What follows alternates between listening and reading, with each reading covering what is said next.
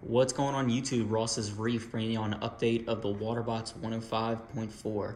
Guys, it is now September and this tank has been running since about mid-May. So we just made about 3.5 months and things are going pretty good. I've had some ups and downs already with the tank and I've changed some things from my original plans and everything, but I'm very optimistic with what the future is going to hold for this tank. Everything is looking really good. You can see the amount of coralline algae that I've already got growing on my rocks. I know these rocks were purple, already in the very beginning, but they've got a ton of, growth on them and everything. But all that purple that you see now is all coralline algae. It just is really taken over in this tank. I've never had coralline algae grow this fast before in any of my other tanks, so I'm really optimistic with that right here. But yeah, so first things first, I did lose my Flame Angel. I don't really know why. The only thing that I could think possibly is my tank did get a little warm, which I'll go into how I fixed that in a minute. But other than that, my parameters were spot on. I keep my nitrates around like 4. My phosphates are right at like 0.02. No ammonia. I've got one of those little ammonia checks underneath the tank and everything. So I really think it might have been the temperature, if anything, but did a little research from what people said, and they call them a 30, 60 day, 90-day fish. If they make it past, the 90 days, normally you're good, but some people have said that they'll just randomly die at 30, 60, 90, and it's nothing you really did. So might have been just a freak thing, or it could have been the temperature. But what was happening is I noticed my temperature was getting a little warm, and I keep my house pretty cold, guys, but no matter what, the tank was just about 3-4 degrees above what I have it set at on my heater. It actually, I think, got up to 81 in the tank. And what I noticed was happening was down below, the air was not getting enough circulation and everything. And so what I recently did is I just put some fans to cool the down below, and it seems to be working great. The tank is staying cool.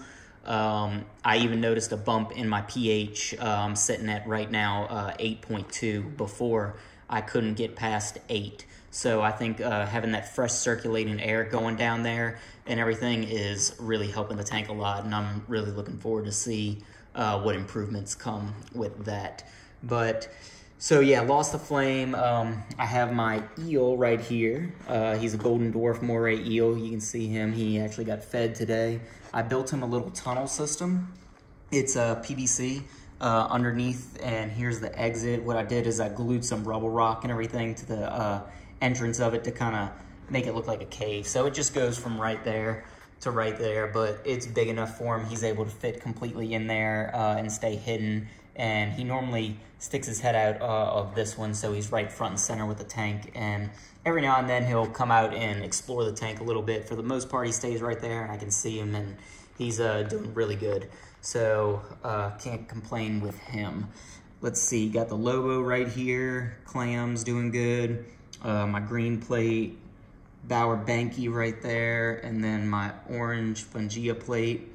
Got this toadstool, and then you got my Gonopora right here.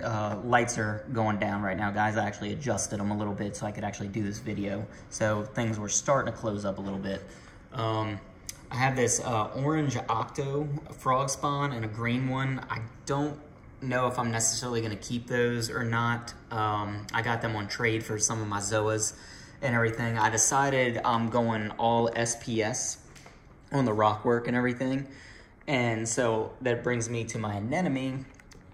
I'm actually probably going to be getting rid of this one and everything, just because I can't risk having an anemone in the tank with me wanting to go full SPS. I don't want it to move. And I will say this one right here has moved a lot since I've gotten it. It's basically gone around this whole thing right here, and I've actually had it split off and everything, and both of the splits ended up becoming detached from the rock, and both of them got sucked onto my little anemone guard. Luckily, the first one got sucked up really bad. It didn't get shredded, but it was just too far gone. And then the second one, I was able to turn off the pump, and it came out and saved it. And I actually traded another local reefer for it. So that's what's going to happen with the anemone. But some new SPSs I got. Just got these yesterday, so they're still acclimating to the tank and everything. That's like a little Maleficent, I think, and then a pink lemonade, bonsai, just a few more. So, like I said, my goal, guys, is to really just have nice SPS colonies all along right here and everything. In my 25, I made the mistake of putting stuff too close, so this time I made sure I left a lot of room for growth and everything. I'll probably end up putting another colony like right here, another one right there, and everything. And then we'll probably fit another one or something like right there. Just as much as I can fit on here, and with enough space in between and everything.